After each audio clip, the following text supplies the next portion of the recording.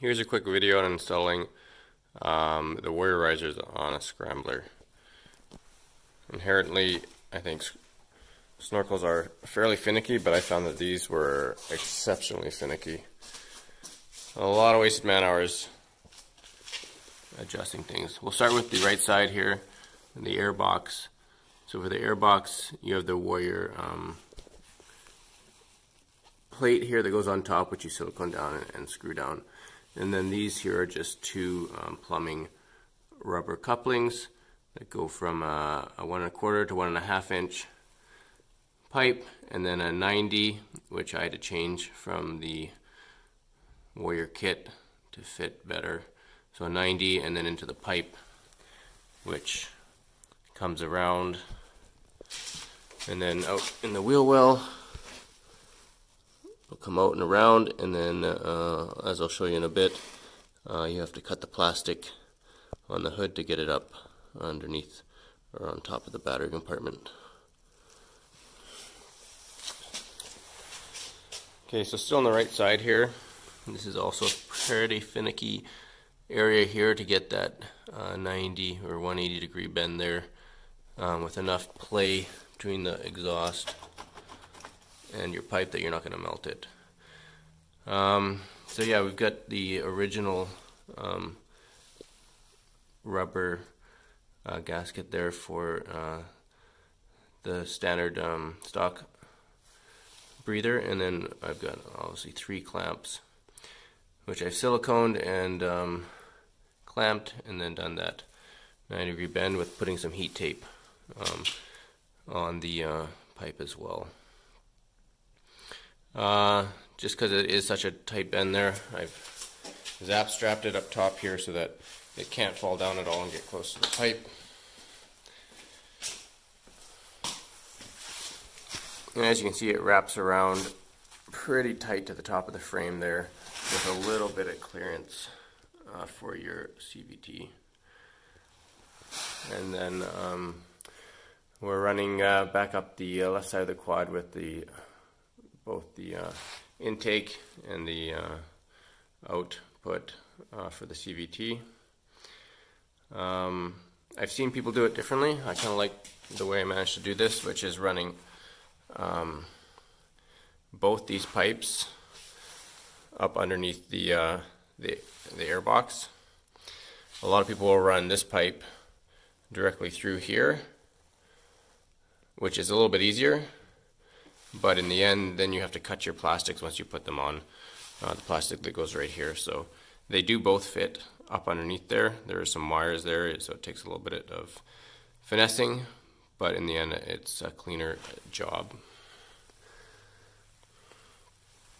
Alright, so those 2 pipes are running up, and then one comes up here and around your fuel tank, and then the other one stays lower, and it goes on the opposite side of the fill spout for your fuel tank. And again, just kind of like the other side, it runs through the fender, and you gotta cut the hood out a bit to fit it in the top.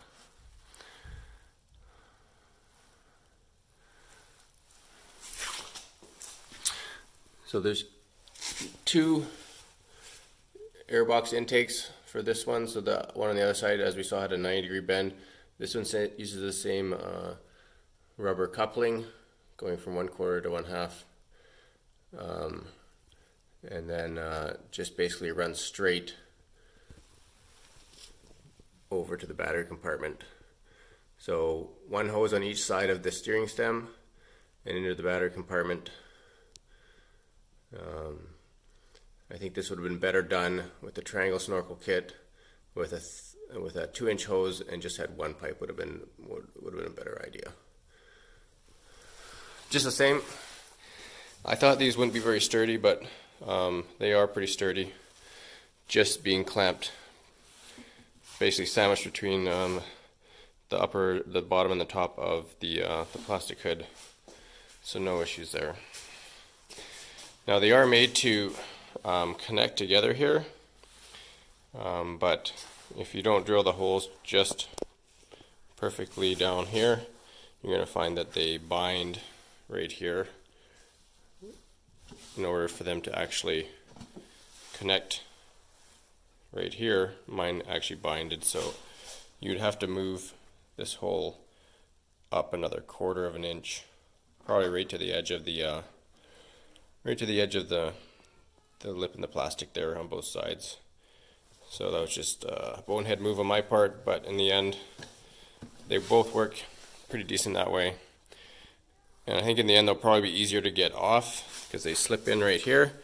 I've kind of Vaselined them so they come out easier, but one at a time is easier to twist these out, but if they're connected together you basically have to pull them straight out, and with friction, I don't know, good luck. So this way you can kind of maneuver one at a time and get them out.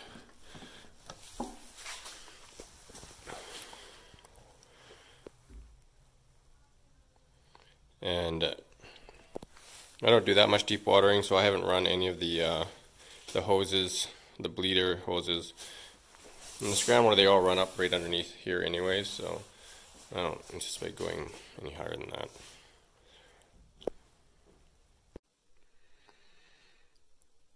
Okay, so real quick, this is a setup for the 2016 and up scramblers for the Warrior snorkel kit. That's the 4 hoses instead of the 3. So as you can see, there's some cutting that has to be done. Here we have one of the snorkels from this CVT. So we've cut the plastic all around here to bring that up through the wheel well. This wiring harness has to be rerouted over top of, so it usually goes straight through here, so it has to go around this brace down and around, and I have, once I get it around there, I zap strapped it down to the frame to keep it low. So some people cut all this off. You don't have to if you just pop your rivet, and you can pull this plastic up as long as you loosen your the gas cap clamp underneath, and you can pull this whole side up a bit. You also have to remove this, pop this out, and this out. They're just little clips, and to do that you'll have to take the this one little rivet, plastic rivet here, out, and then essentially the whole white part of the plastic will pop up just enough to get the wiring harness around, and it is long enough to go right back into its zap strap, or sorry, into its holder here. So that's pretty easy. The other wiring I changed was the positive side to the battery terminal, so I rerouted it. It usually went over top of the battery. I rerouted it underneath the battery, just along the side here. It's not underneath, I guess it's just to the side.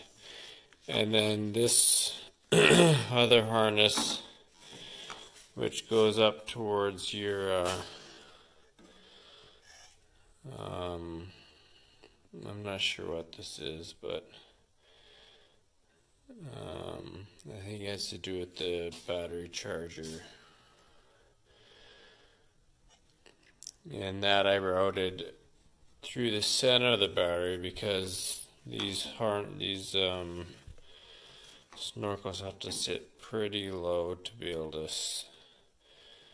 actually get underneath the hood, so that's just to help it out.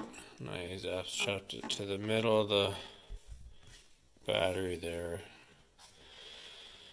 Another thing is you're finding it'll be very close fit once these all get together. It sits right up against this, so by no means is this an easy kit to get to fit. It's a lot of finicking around. You can see I've slightly bent this hose as well to keep it lower over the frame.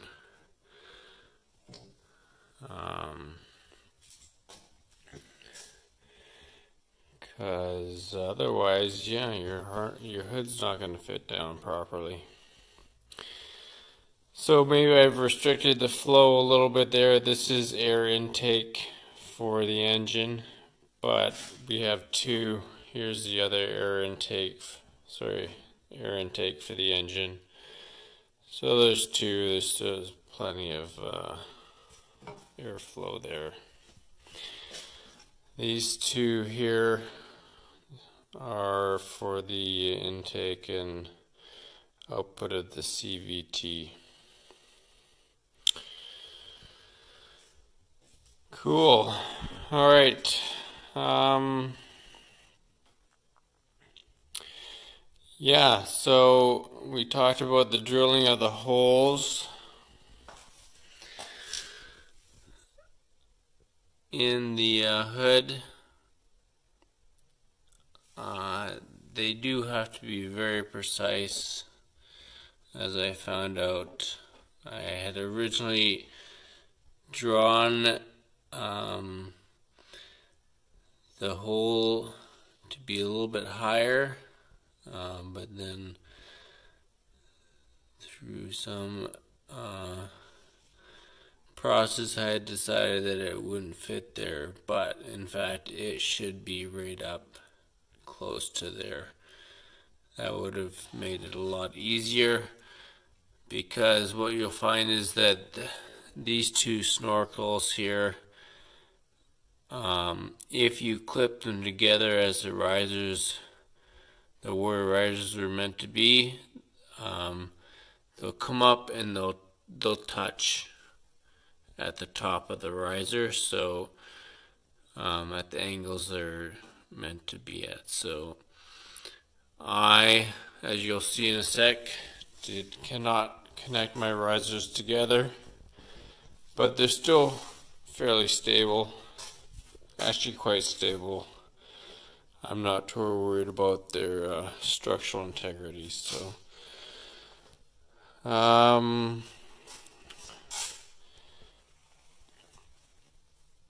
yeah, so we'll fit these together and then I'll give you an idea of how that looks.